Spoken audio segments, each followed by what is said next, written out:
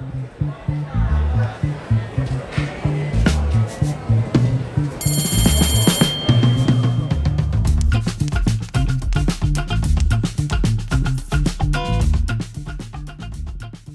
there cigar fans, it's time for another Cigar 101 lesson.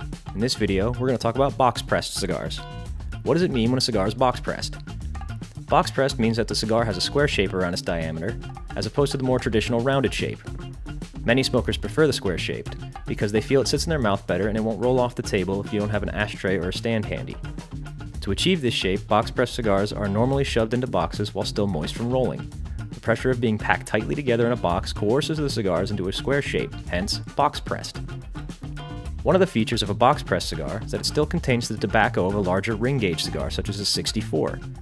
But, due to the process of box pressing, the diameter of the cigar is significantly less, which allows you the smoking experience of a larger ring gauge without having to dislocate your jaw. Hope that helps, that's that, and we'll see you next time for Best Cigar Prices Cigar 101.